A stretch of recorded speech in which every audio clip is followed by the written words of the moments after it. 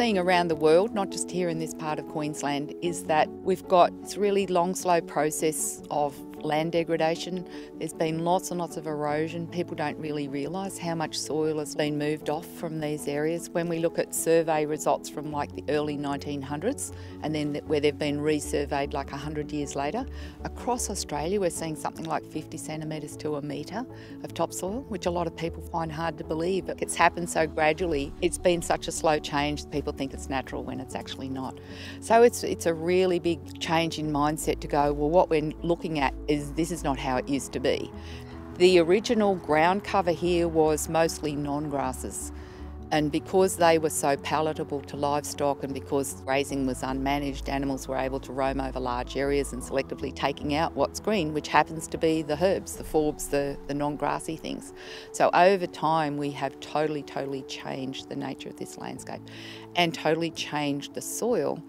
Number one, through soil loss, and number two, through you need green things to build soil. So what we've been talking about in the workshops is the difference between when it's green, it's photosynthesising, which means it's capturing light energy, turning it to biochemical energy, and it's channeling that energy down into the soil to feed all of the life in the soil. So the soil needs to be living in order for the microbes in the soil to produce the glues and gums that stick soil particles together and stop them from eroding. Green is the only thing that can build soil.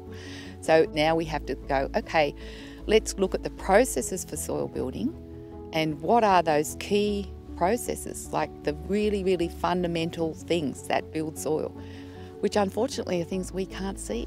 We can see this bit, we can see the green leaves. The brown is great for protecting the soil from, raindrop impact and that, but brown grasses are not going to build soil. That's what these days are really about. Well, number one, digging up plants, looking at the roots, seeing are there exudates coming out of the roots that are going to feed soil microbes that are going to build soil. What we're trying to do is increase the amount of photosynthesis over the year because it's photosynthesis that's going to drive the soil building. And photosynthesis is also going to drive farm production. So it's going to be great for animal production and for profitability and all of those things, and animal health, because green has always got more vitamins, minerals, trace elements, everything for livestock. So green is good for farmers, green is good for soil, green is good for landscape function. And we have to figure out how to, really it just comes down to how to manage the animals to get more green.